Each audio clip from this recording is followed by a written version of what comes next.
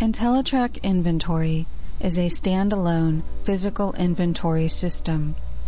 Use IntelliTrack Inventory to conduct physical inventory counts from a portable device, track your inventory items to a location, and manage your perpetual inventory.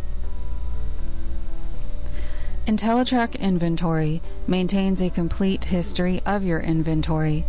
This includes where an inventoried item is and who has control of it. In inventory, data validation is ongoing. Use IntelliTrack Inventory to maintain your inventory and perform a physical inventory.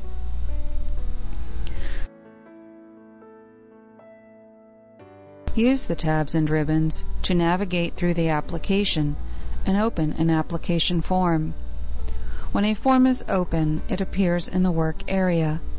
If multiple forms are open, they are placed in the work area in a tabbed structure, and you can easily move between them by clicking on the Form tab. The forms are intuitive to use. Enter data by keyboard entry, a wedge scanner, or drop-down selections where available. The process buttons along the bottom right of the form are used to add, save, or process data. You will notice that these buttons are often used in the course of this demo as we work with IntelliTrack Inventory. You always go to the process buttons to perform a function in inventory. Whether it be clicking the Do It button to process a transaction such as an inventory move, clicking the Add button to add data such as item sites and inventory, clicking the Save button to save a record, the Print button to print a record, or the Close button to close a form. Set your system preferences at the System Options form, which is available from the Tools tab Setup ribbon option.